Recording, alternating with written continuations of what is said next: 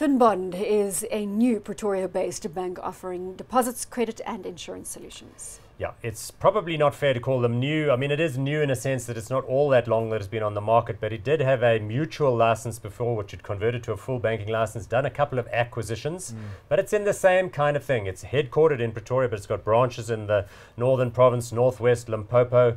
Willie van Aardt, Dr. Willie van Aardt was an academic at Potch University who decided it'd be more fun to be the CEO of a company.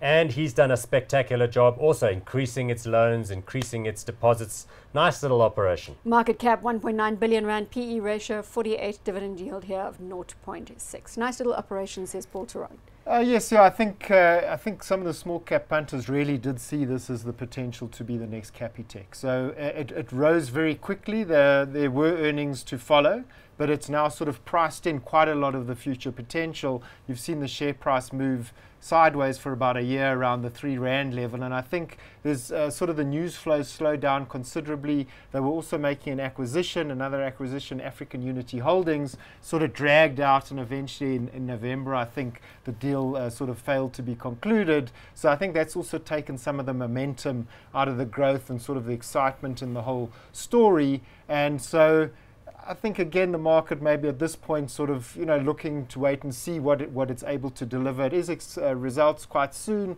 February year end. We haven't seen any trading updates, so maybe the market's waiting for some more information. Well, as Rowan says, again adopting a wait and see attitude on this one. Yeah, and what this one also needs to do is to transition its sources of funding, because there's a natural progression when people get into the banking arena. They start off with individual depositors that finance the book.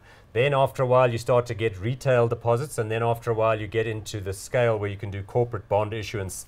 They're in the trajectory there. There's still too much private funding there, not enough retail depositor, but they'll get there, I suspect, if they're lucky and if the market remains attractive. Let's wait and see. Not hot or yeah, not? I'm also going to go with not hot, just on account of a little small, little bit questionable at some level.